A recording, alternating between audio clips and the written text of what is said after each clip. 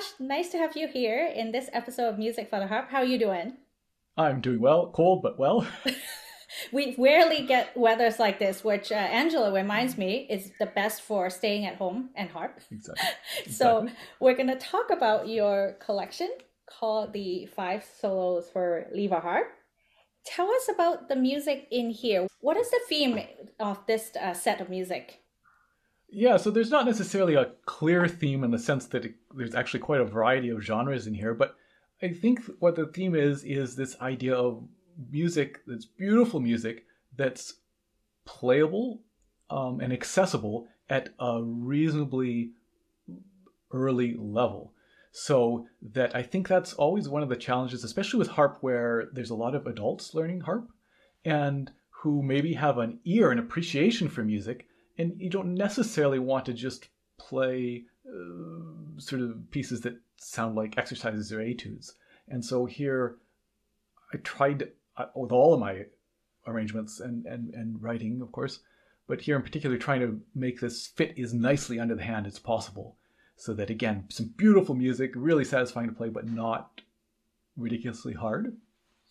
Yeah, and it was one of the first sheet music from you that I purchased actually, because I figured that would be a good starting point. Yeah. And before we go into the pieces in the collection, what harp is required for playing the music in here? Right. So I say 34 string lever harp, fully levered harp. I don't actually know if it goes down to the low C, so maybe you could get away with like a 33 string or something. Certainly, I don't think you need the top A, but it does need full levers, and it's some of the pieces could be played on pedal harp, no problem, but some of them are specifically sort of for lever harp because of the lever changes rather than pedal change markings, and I guess I'll get into that a little bit. Yeah. Okay. Well, why don't you tell us about the music in the collection and what difficulty level can we expect and what are some of the challenges in each piece? Because there are different learning moments in each of them, as I found, and they're not ridiculously difficult, like you said, but let's go into each of them. Sure, and I mean, so it's always hard to know like difficulty level because there are all sorts of difficulties, as you say. I always tend to think of sort of the physical difficulty of, in a sense, okay, like a sprinter, how fast a sprint do you have to run to be able to do this? The sheer physicality of a piece, but there's also the sort of rhythmic difficulty or lever changing difficulty, or even musical difficulty, right? And actually, I'll talk about that in one of these pieces as well. So I said advanced beginner here, and I think you'd mentioned something like maybe grade 3 or 4 or something. Advanced beginner is maybe aspirational. I mean, I always tend to feel that, well, you might as well go for it, right? Like, go for it. But what I would say is that all of these are potentially accessible to somebody who has had some experience playing the harp. Not a complete beginner, but not to feel that you have to be, playing at a grade 6 level or something like that to play these. And I actually think maybe I will kind of work my way through the ones that I feel easiest to hardest. So That works. to me, I think Für Elise is the easiest one. So this is just the main theme, right? That we all know as Für Elise. And of course, it's so Für Elise gets played a lot, and sometimes classical musicians will go, oh, Für Elise again. But I love it. I think it's a beautiful piece of music. And again, it's something that somebody who maybe is not super familiar with classical music might have heard, and it's always easier to learn a piece that you have heard before. And again, I think it's a lovely melody, and it's has some lever changes, and so I think it's actually a great way to get into levers, because when you first look at it, you might think, oh, you have to change this lever, this D sharp, as you're playing it, as the right hand's playing, right? And so it might feel intimidating, but I think once you get over that, the experience is then, oh, actually, this is much easier than I thought it would be. And again, the physicality, the playing of the notes, it's not that fast. There's a lot of repeating patterns, a lot of single notes. I don't think there's really any chords at all in it. And so, yeah, I think this one, a certain intimidation factor with the lever changes, but otherwise I feel that this is the most accessible and the easiest piece in the book. And then Forgotten Summer. And Forgotten Summer is kind of the corner piece around the book in the sense that this was a piece I wrote, and again, specifically with that idea in mind of a piece that is musically satisfying to play for somebody who is potentially new-ish to the harp, or is, it's not hard to play, but satisfying to play. And so working on that idea of recurring patterns that sort of minimalism style or whatever, where we get a nice pattern and maybe a little bit of work to learn, but then you get to keep repeating it and repeating it. And so it sounds nice, but it's not a ton of new notes to learn. And the first page in particular, to have a chance to really musically express yourself, right? That you could play those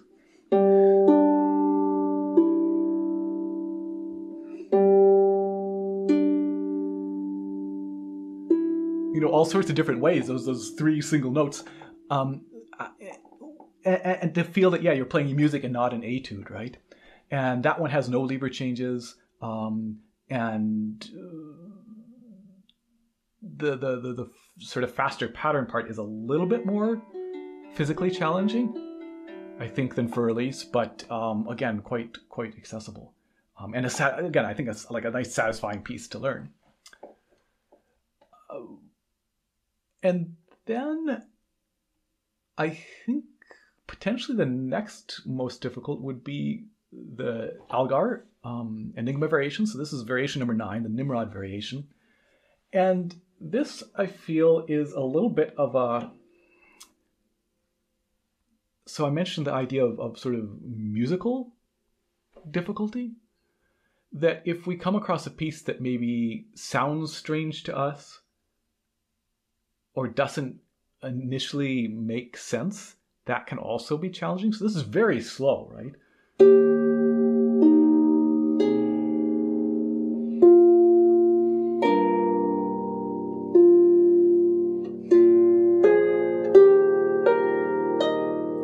In the original, of course, there's all these strings playing away. But what I found, at least with the people I worked with, that this is the one that I find people are most likely to bounce off of, that it's maybe musically not as intuitive as some of the other ones, if that makes sense. It's got a couple lever changes, but again, it's very slow, but again, I guess that idea that even if the notes are slow, if the patterns that they're making are not ones that feel intuitive, it becomes harder to play, if that makes sense. And then I guess O'Carolan's Farewell to Music, which is the only sort of traditional piece in here, if you can call this a traditional piece. And this one, the challenge is the rhythm. So, and I remember you learning this, you did this fantastic, you charted it all out to see exactly where all the beats fell. And because we've got quarter notes, we've got eighth notes, we've got triplet eighth notes, we've got 16th dotted quarters, all some grace notes thrown in there, all these things. And that was a good learning exercise on its own, figuring out the rhythm. Because if it's too obvious, you almost don't think about it and you just assume you know until you hit something like this. Then you're like, okay, maybe I do need to work it out a little bit. Exactly. No, for sure, right? And to be able to do that and realize that, okay, I can do that. And I think for me, maybe the same as you, I need to understand how it all fits together, I guess kind of mathematically, rather than just rely on my ear. Like I want that extra reassurance of knowing that, yes, this is how it all fits together. And of course, I mean, all of O'Carolan's music, none of it is... So the classical music in here was presumably written by the composers, and this was specifically the way to play it. Whereas O'Carolan's music would have been in the oral tradition. He would have played it, and then people who heard it wrote it down eventually, right? This isn't his original writing. And he might have played it differently each time he played it. And so in this case, all that kind of exists is a melody, is a right-hand part, and then I've added a left hand.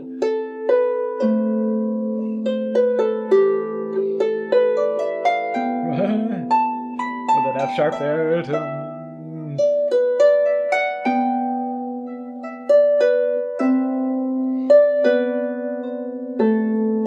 And so specifically, for example, the first full bar and what is it, the fifth bar, the ending, so it goes the first time triplet, and the second time 16th, 16th, 8th at the end. So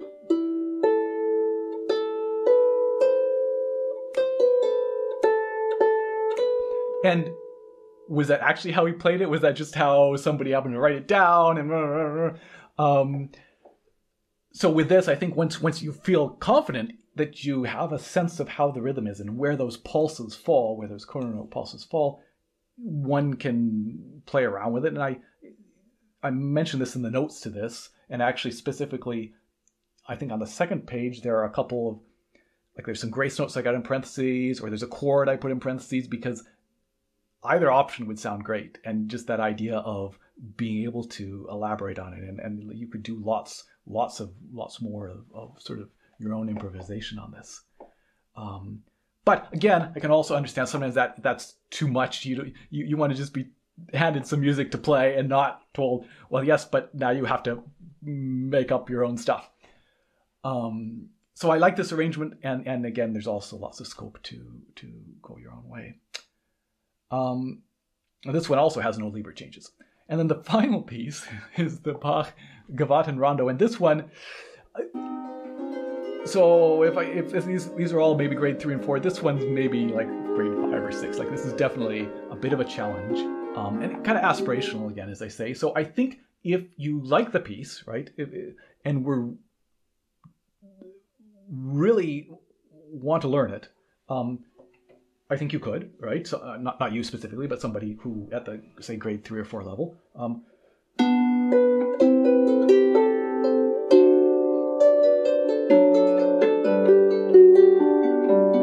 I did a recording of it, and it's always a bit of a balance because I like to show off, right, and show how well I can play. But at the same time, then maybe it sounds too hard. And definitely listening to that recording, the tempo that it takes is faster than I think is an ideal, right? That I would prefer to bring it down a few notches. And as I say, you can certainly play this and have it sound beautiful.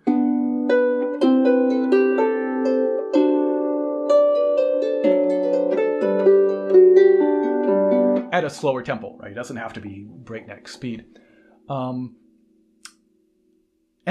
so this is a Rondeau format, which basically means that there's a section, and I mark it A, and then a new section B, and we go back to the A section, a C section, back to A, and then the D section, that's the one with all the Lever changes.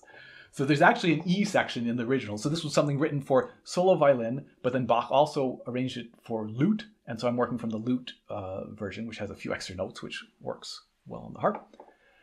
So this E section, I couldn't manage to work on the Lever Harp. But the D one works, but it's got a lot of Lever changes. And so, whereas with Für Elise, I think if you're intimidated by Lever changes, it's a great piece to play because it kind of lets you see that, oh, they're doable. It's fine. Like, it works. It's not that hard.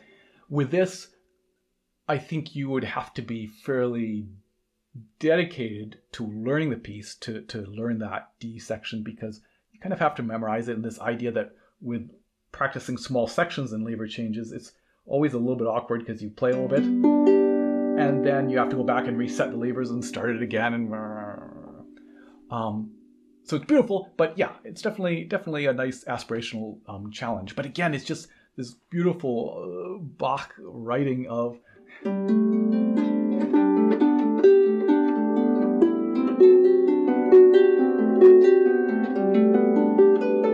just fantastic music. So, and this is the one in particular that's kind of somewhat useless for pedal harp. Like, you'd have to do a lot of writing and editing on this to play it on pedal harp because it's so Lever centric.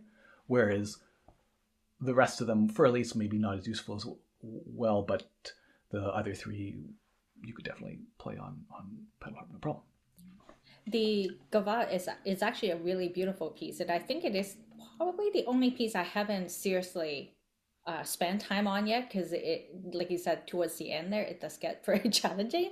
But what I do like about a book like this is you can kind of grow with it, right? You start with Right. the easier piece, you build your skill, maybe you get comfortable with your lever changes in Für Elise. You go somewhere and you Exactly. get even better with your lever change, and then you can come back to this. And that this could be the precursor to the transcription for Lever Ex- Harp book, which has even more lever changes, right? So Exactly. Well, I mean, this the Gavotte and Rondo would fit right in on that book, and certainly with that sort of idea of leaning into it, or growing into it, even with the Gavotte and Rondo, you could always omit that D section for a while. So if you learn the first three sections, you could play it as a complete piece, and meanwhile be working slowly on adding that D section, right? Um, so yeah, that works within that as well. so where can we find five solos for Lever Harp? On my online store, joshlayne.com/store. Right now, it's only available as a PDF. The hard copy is sold out at the moment. So, but that's super convenient anyway. It is, and I actually enjoy having the sheet music on my tablet because I don't really Exactly. want to imagine how much paper I will need if I Exactly. want to print everything I want. So, thank you very much for telling us about five solos for Lever Harp. No problem. My pleasure. Thanks for having me.